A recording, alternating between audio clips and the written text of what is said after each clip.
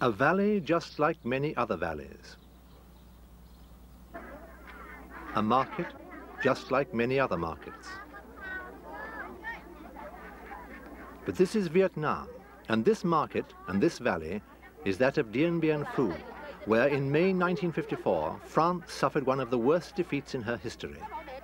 Certainly one to rank with Waterloo and Sedan and Agincourt.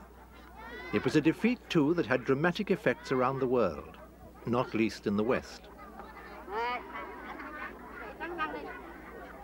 Today, Dien Bien Phu is at peace, though here and there uniforms still intrude.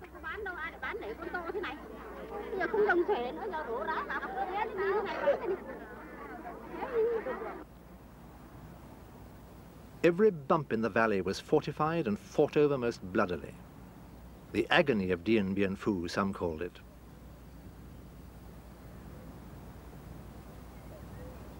Memorials to the dead now crown many of the small hills.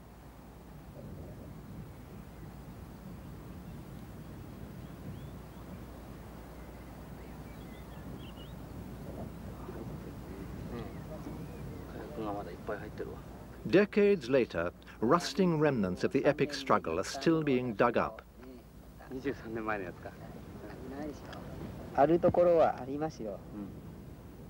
Most of the fortifications in the valley have long since been cleared away, save this, the underground headquarters of the French commander, a macabre monument to such a miserable debacle. For 56 days and 56 nights, the French at Dien Bien Phu were besieged. Hell in a very small place was how one described it. There have, of course, been longer sieges this century. United States troops held Bataan for 66 days, while British and Commonwealth forces held Tobruk for 241 days. But what was different about Dien Bien Phu was that, like Midway and Stalingrad and the First Battle of the Marne, it was one of the most decisive battles this century. And it was the French defeat at Dien Bien Phu that ushered in the United States' involvement in Vietnam with all that that entailed.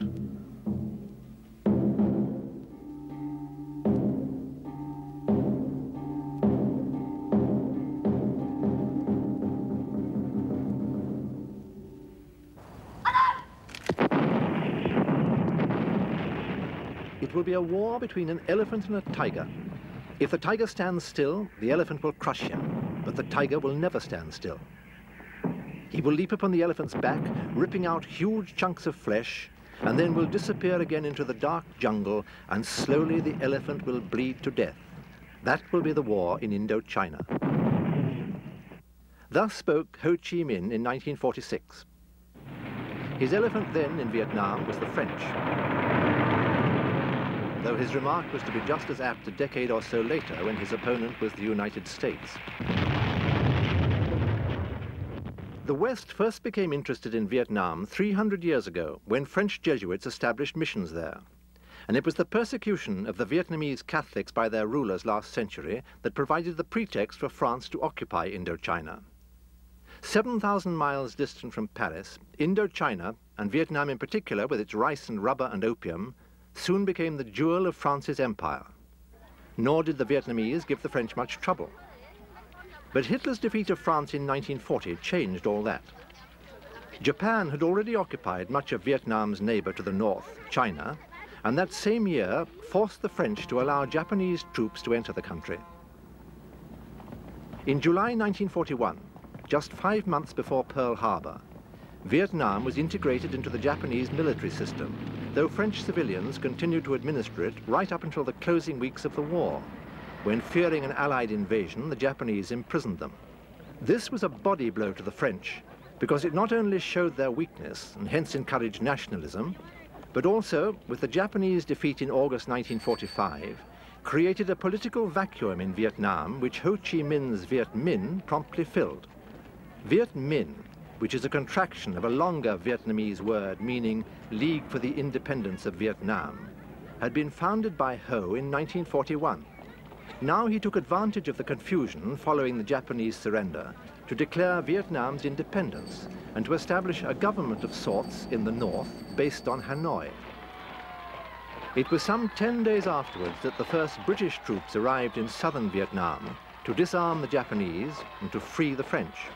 Though once freed, the French gave the Viet Minh short shrift, especially around Saigon. But Ho was having better luck in the north, where the taking of the Japanese surrender had been left to Chinese troops from across the border. It was largely to get those Chinese to leave that in March 1946, France recognized Ho Chi Minh's regime. More and more French troops poured in as talks dragged on to flesh out that recognition. But before the end of the year, France and the Viet Minh were at war.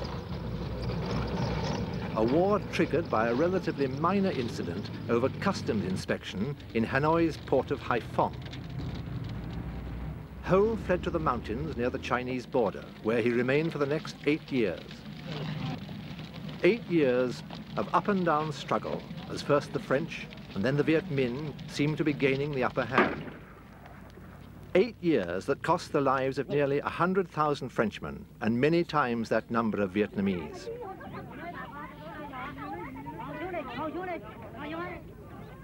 Time and time again, politicians in Paris, with one voice, implored their generals to defeat the communists in Indochina for the glory of France, and with another, found excuses for not sending them enough troops to win the war. French pride had been deeply wounded by their defeat in 1940, and they were the most reluctant of the imperial powers to grant independence to their colonies. Ho Chi Minh would have been ready for the same friendly association, continuing association between an independent Vietnam and France as India and Pakistan and Ceylon were already establishing with Britain after they had become independent. But the French did not believe that their overseas colonies should become completely independent nations. They thought they should remain a part of what they called the French Union, and that these overseas lands and their peoples were a part of France and the French, overseas France. They would, of course, enjoy a lot of internal self-government in their own affairs, but power would rest with the central government of the Union in Paris, which would control foreign policy and defense policy and certain economic policies and so on. The French wouldn't give way, and so war was inevitable. And a lot of the Vietnamese who had supported the French went over to Ho Chi Minh's side. The French, by and large, were able to maintain their hold on the major towns, and for the most part to control the roads too. But the country areas were a different matter, and were mainly the Viet Minh's province. However hard the French tried, they failed to clear them out. When French troops moved into one country area, the Viet Minh simply faded away to reappear as soon as the French had left, a pattern that became all too familiar to American troops 20 years later. Except on one or two rare occasions when they received a bloody nose that seemed to prove the rightness of their strategy, the Viet Minh avoided set-piece battles which infuriated the French generals. By the spring of 1953, the Viet Minh controlled nearly 3/4 of the country. They invaded French Laos, which set in train yet another political crisis in Paris. This was the period when the French changed their governments as often as others changed their clothes. Public opinion in France had increasingly become war-weary, and more voices were being raised in favor of a settlement that would bring the boys home. The crisis led to a change of military leadership. General Henri Navarre became the new French commander-in-chief in Indochina. His orders were to save Laos and to prepare the way militarily for eventual negotiation with Ho Chi Minh. The ending of the Korean War that summer meant that Ho could expect even more military aid from the Chinese and Russians than he'd been getting so far. For the French, it became imperative to clip Ho's wings as soon as possible. And this could only be done by tempting the Viet Minh into the open for a set-piece battle, where, so the French thought, their superiority in firepower on the ground and in the air would win them the day. The place Navarre chose for his confrontation was this lush valley surrounded by high, heavily wooded hills in the northwest corner of Vietnam, a mere 8 miles from Laos and 50 from China. But more importantly for the outcome of the battle, it was nearly 200 miles from the main French air base at Hanoi. Dien Phu, the Vietnamese called it. Seat of the Border County Administrative Center is the prosaic English translation. Its lushness is due to its high annual rainfall. More than 60 inches fall here during the 6 months long monsoon season of March to August, when clouds cover the valley for most of the day, and low-level flying, if not out of the question, is extremely uncertain, as the French Army weather people well knew. Needless to say, it was in the dry season that the French paratroops dropped on Dien Bien Phu. Friday, November the 20th, 1953, to be precise.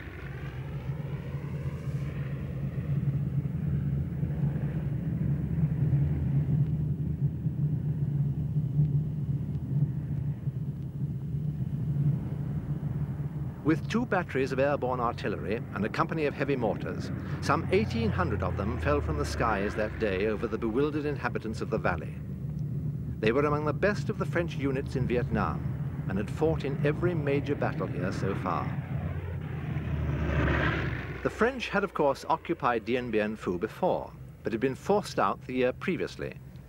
At the time, its loss had been dismissed as of no strategic significance, and the valley described as a mere inconsequential hole in the ground. Not all of Navarre's colleagues agreed with his decision to reoccupy Dien Bien Phu, and when the French government heard about it, they sent an admiral from Paris to try to dissuade him.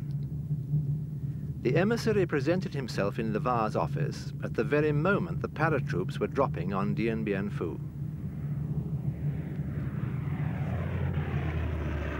The drop had nearly been called off at the last minute because of possible bad weather and a late intelligence discovery that the valley was defended by a few hundred Viet Minh regulars armed with mortars and machine guns.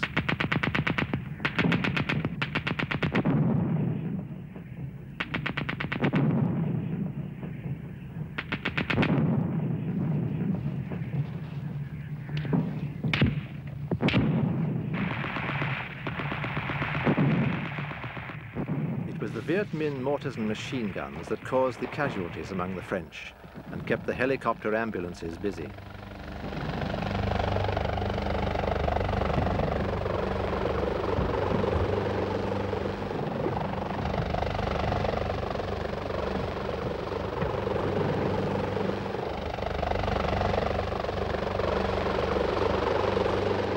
By dusk, though, the Viet Minh had been cleared from the valley and time could be spared to bury the dead.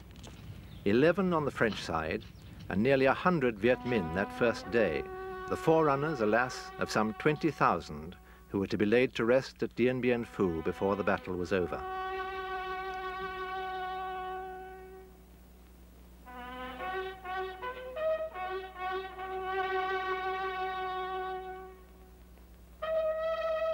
The French generals were pleased with their first day and felt they could confidently plan for the morrow when another 650 men were to be dropped.